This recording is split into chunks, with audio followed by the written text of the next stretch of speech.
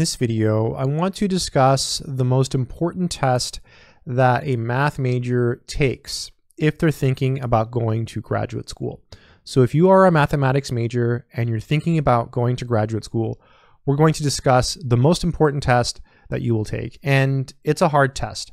There is no easy way to prepare for this test. You basically just have to know a lot of mathematics. But later on in this video, I will give you a resource that you can use that will really help you with the test, and some other pointers and tips that you can use to help you relax and hopefully have a better test taking experience.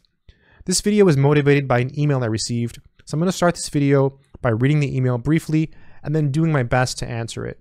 The email comes from a person, their name is Hoang, and the subject is Math for the GRE and Computational Modeling. Hi, I'm a computer science undergrad about to start my 3 years of study in October. I'm interested in computational modeling and wish to pursue this field for postgrad. And in honor of this goal, I understand I'll need to self-study a lot of math on my own. In my third year, I wish to sit for the GRE mathematics test. I have 2 years and 7 months, give or take, to prepare for the test and develop my modeling skills. Currently, I'm looking at calculus, linear algebra, real and complex analysis, point set topology, network theory, and statistics and probability. Although I'm not too sure if they're a step in the right direction. I know that calculus and algebra are important for the GRE, but for computational modeling, I'm quite at a loss.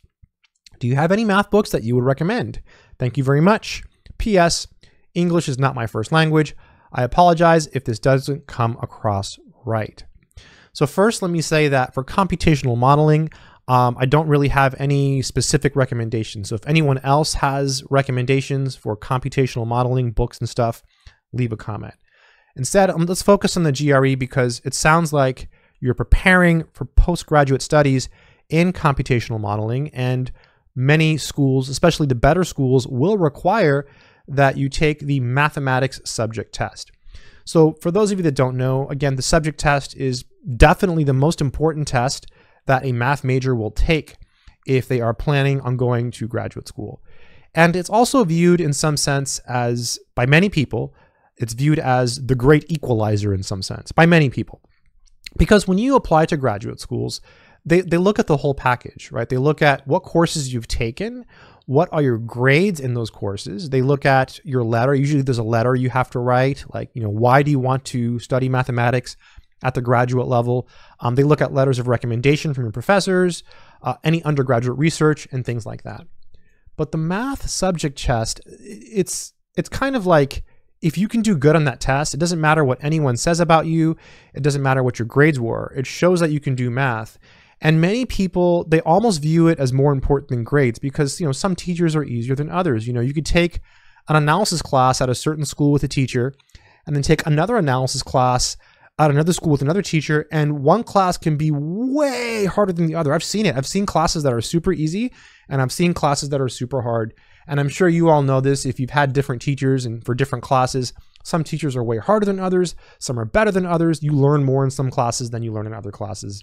It's just how it works because teachers are people and people are different. So you're going to get a different experience with a different teacher, especially at different schools. So the GRE math subject test costs, I believe, $150 to take. It's offered, I think, 3 times a year, and it's about 2 hours and 50 minutes long. And it is a brutal experience because people who take this test study for weeks and months, and the test is created in a way such that you basically just have to know mathematics. Like, the more math you know, the better you'll do. But that doesn't stop people from studying. It certainly didn't stop me from studying. So I have several rare books. I don't know where they are. They're like old actual practice exams that were officially published by, I believe it's called ETS. Let me check. ETS is the company that, Educational Testing Service. They used to produce practice exams that you could buy, and I have a couple rare copies of those old ones. But most people don't have access to that. So what you want to do is you just want to go on Amazon and get a book for the GRE. So here's the one I bought many years ago. It's called The Mathematics Subject Test, GRE, by the Princeton Review. And you can still get this book in newer editions. I will leave a link in the description to this book. And this is pretty much the book that every math major buys, or other variants of this book from Amazon. to prepare for the GRE. So you buy the book, it gives you a really good overview of the different areas of math. So there's actually really good examples in this book. Don't let the silly cover with the person on it, and it doesn't look like a math book, but it is. It's got actual mathematics in it, right? It actually has, like, you see some matrix operations there. It's got a lot of math, and you can actually use this book to learn math, and you will. You'll actually learn a lot of math from this book. I learned math from this book. I remember reading the book and thinking, wow, we didn't cover that in my calculus classes, or we didn't cover that in linear algebra. There's different types of problems that you'll see in this book that you might have not seen in your other classes. Also, it serves as a great review. So once you know some mathematics and you pick up that book, it's going to refresh your memory on all those topics.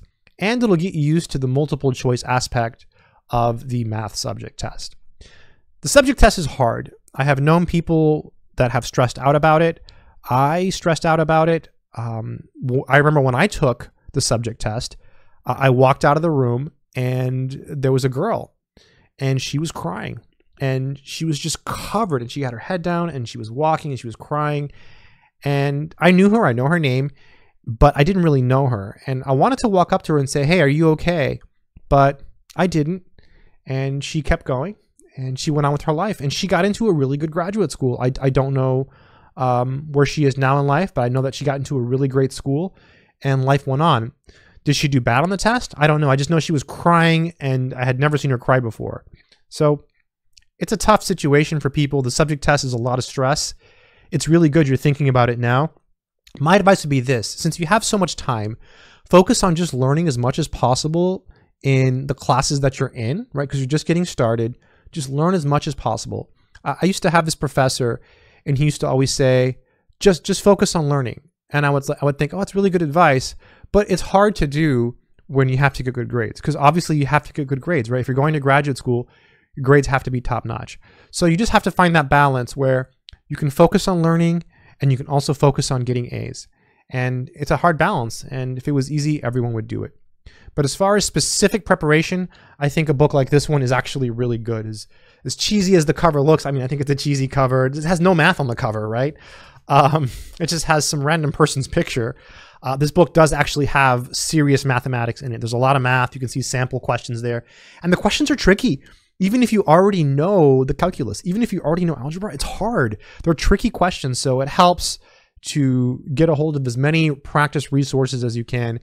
And again, when it comes to the test day, just walk in there, relax, and tell yourself it's going to be okay, and, you know, do your best.